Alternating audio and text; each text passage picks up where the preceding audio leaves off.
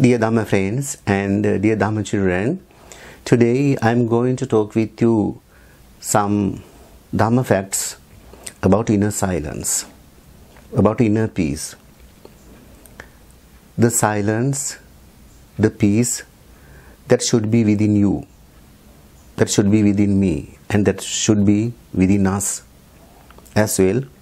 I am going to talk with you about how this inner silence works in relishing or in enjoying the nature. At the end of my talk, you can participate in a small meditation, and if you pursue that meditation, you can improve your inner silence. Alright, now I'm going to relate the following anecdote for your better understanding. Lao Tzu, he was the founder of Taoism. He would go for a walk every evening with one of his students. And there was a strict rule that no one must speak during the walk. Once, one new student got the honorary chance to accompany him on his walk. That day, the master and the new student came to a ridge in the mountains, and the sun was just dropping below the horizon. The sky, the western sky, was very colorful, gorgeously colorful. The sky was streaked with crimson, gold and yellow.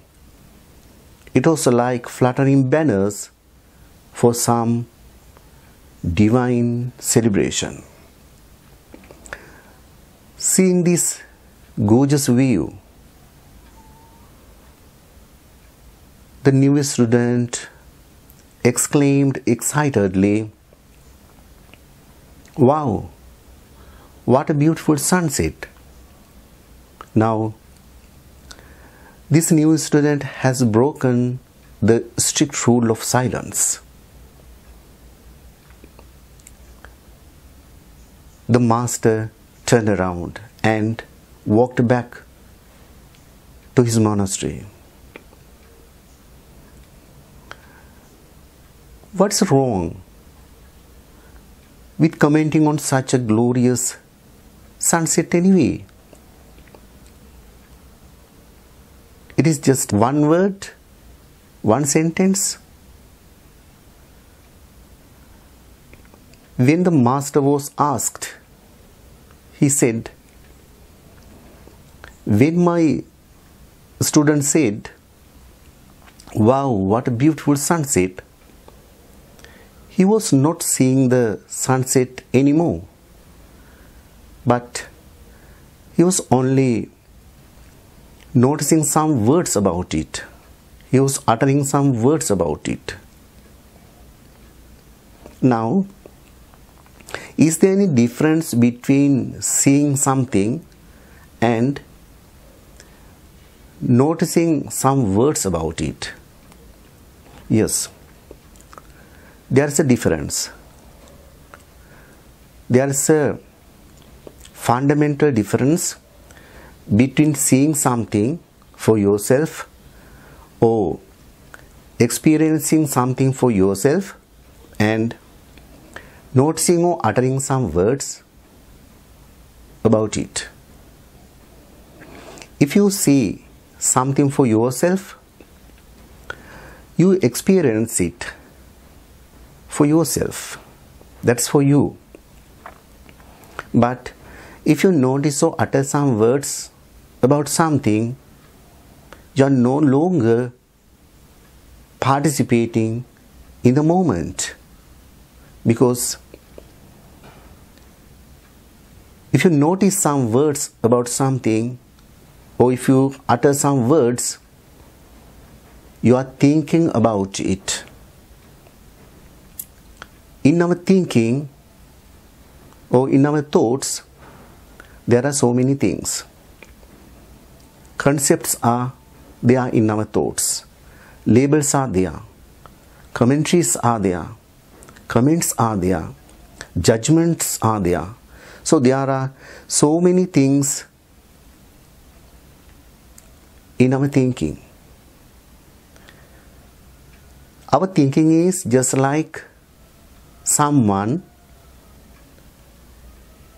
who is beside us and describing the events, describing the situations, surroundings. So, it's an inner speech or inner chatter that we have within us. Our inner chatter, our inner speech describes the situations, the surroundings for us. This inner chatter, this inner speech is interfering in explaining or describing the things for us. It doesn't allow us freely enjoy the moments.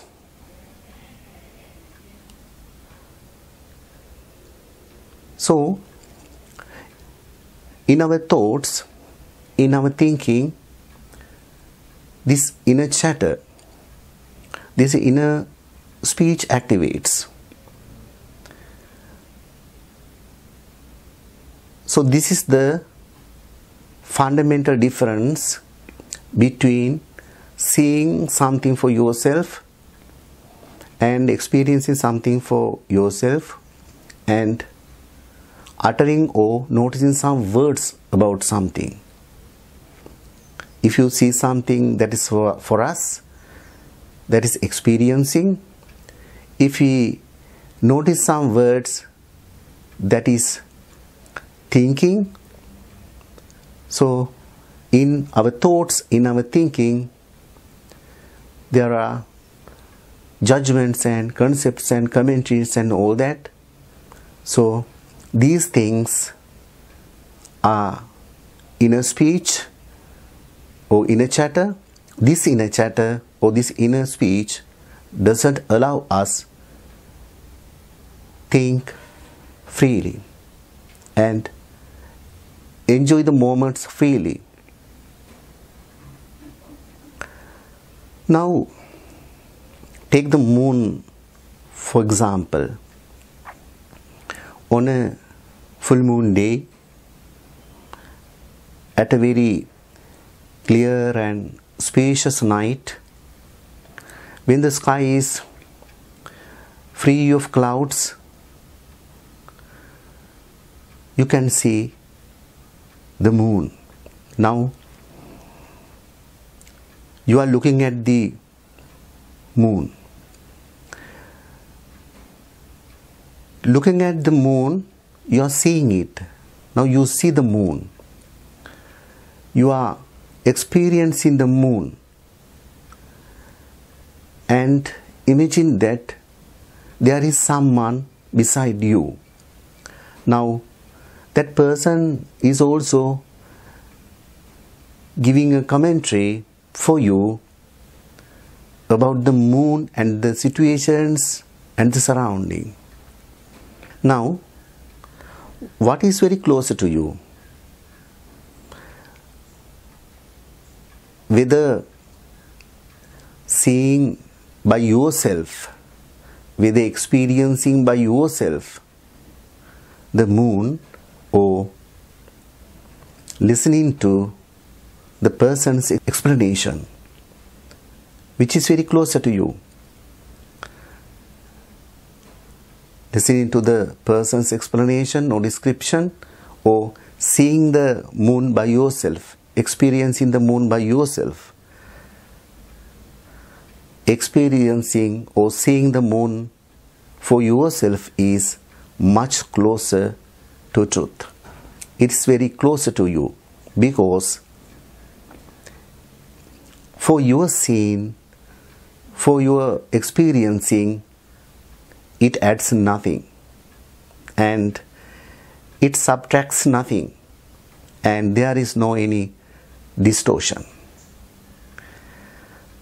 Alright, now we will do some meditation. It's very easy to establish inner silence within us. The exercise which is following help you. Please sit comfortably and close your eyes and relax your body for a moment.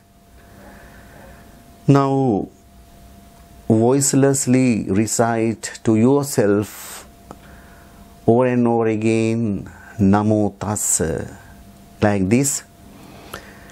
Namo Tassa, Namo Tassa, Namo Tassa, Namo Tassa. Recite voicelessly to yourself for a moment, and next you start to put pauses between the syllables like this. Namo Tassa, like that. Put pauses in between the syllables. Now gradually increase the length of the spaces like this, voicelessly to yourself. Namo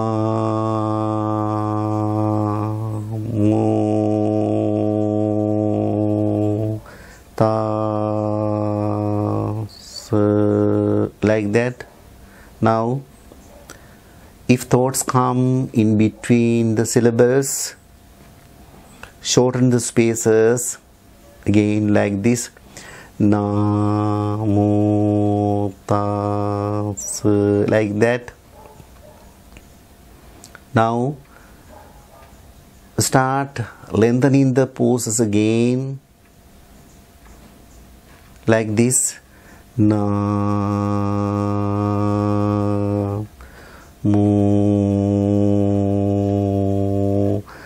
Tassa, like that. When the spaces between the syllables become long, you will experience for yourself the indescribable inner silence. May all of you be well and happy.